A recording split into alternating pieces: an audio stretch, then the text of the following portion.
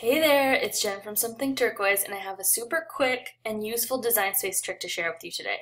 Here we're making these darling iron-on totes engaged bags, which I think are the perfect way to flaunt your newly engaged status. But as you might know, glitter doesn't iron over glitter. So let's get started. When you click this link in the post, it's going to actually take you right into Design Space. It's going to take a second to load up, and here we go. So we've got our totes engaged file, and this file is made up of 3 separate layers. So first I'm going to hit ungroup to be able to access all 3 layers.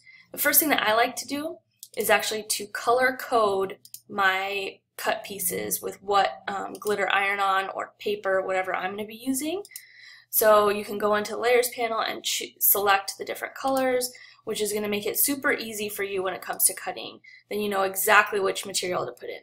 Okay, so there we go. So I'm happy with that.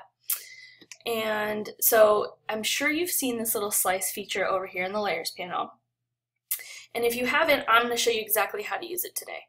So we're going to select the totes engaged, and we're going to select the ring. Now the thing is that since this G is covering the ring, we can't iron that on top of each other.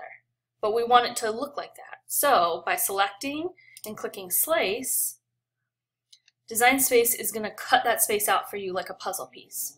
So now we actually don't need this piece, so we can delete that, but we do want the G to be connected. So I'm going to click this layer and this layer and weld it.